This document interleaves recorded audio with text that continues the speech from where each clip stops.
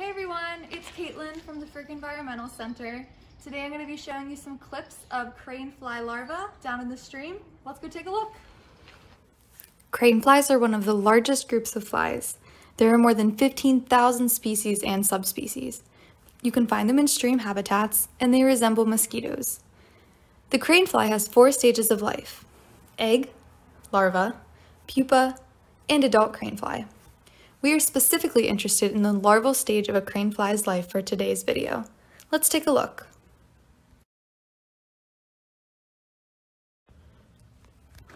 The larval stage of a crane fly takes up about 95% of its life.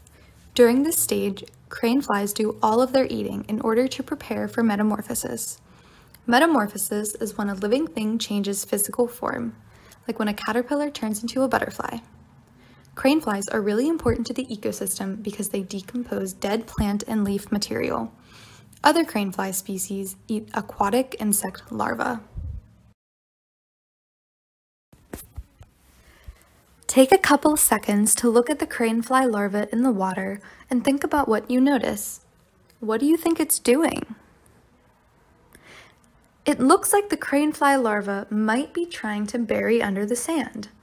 In the stream, crane fly larvae can be found buried in the sand or under rocks and leaf material.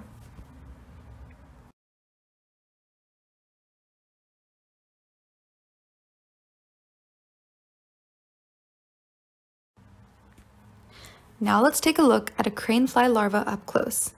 They will usually be tan, gray, or dark green in color. They have segmented, worm-like bodies, and in some clips of this video, you can even see inside their bodies. They kind of remind me of caterpillars. What do they remind you of?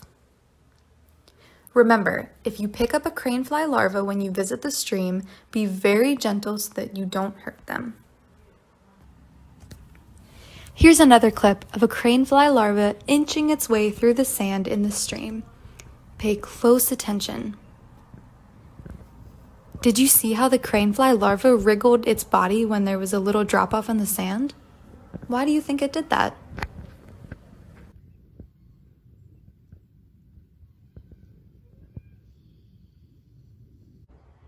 That's a wrap, everyone. Hope you learned some cool facts. See you here in the park.